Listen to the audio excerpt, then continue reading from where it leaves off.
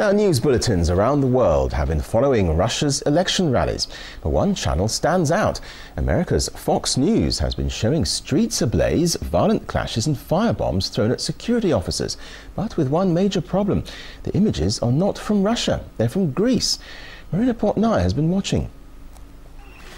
America has its fair share of protests and political dissent to be dealing with.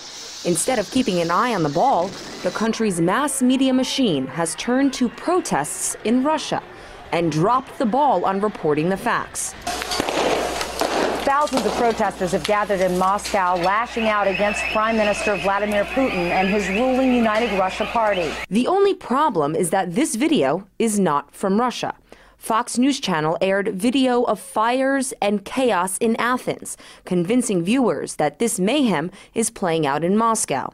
The Fair and Balanced network paid no mind to the Greek lettering in the background. In case you're wondering, it says Greek National Bank.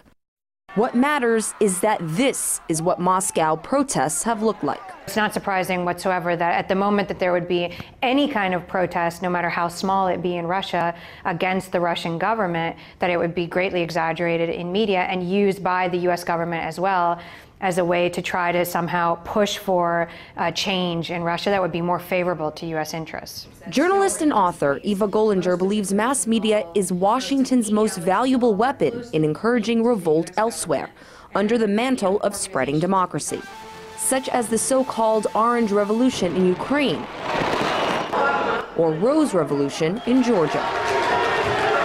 Perception is created that something is happening in that country that's not right, and that the government is somehow responsible, and so therefore if that government ends up being removed, it somehow is justified. That you know, the media has played a key role in creating a justification for regime change. Similar anti-government demonstrators have been reported in at least 50 other cities in Russia. U.S. leaders have leveled harsh criticism against Russia in the aftermath of Sunday's parliamentary election. And critics say its free press has worked to reinforce the narrative. The media tends to march in lockstep with the government. It tends to take its cues from the government. It tends to, mobilize its resources to showcase what the government says is true, even when later it turns out not to be true. As was the case in this erroneous CNN report. Well, in eastern Russia, more than 3,000 people protested against proposed changes to the country's time zones. The video shown by CNN is not of protesters, but rather of soccer fans rioting in Moscow over the killing of a fellow supporter.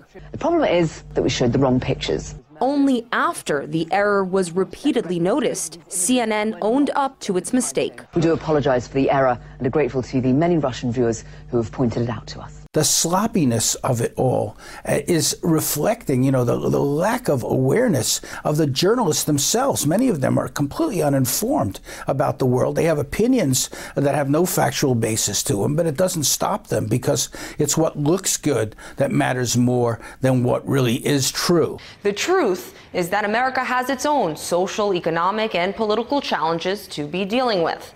And while Washington works on getting its own house in order, powerful mass media outlets can work on getting their facts straight.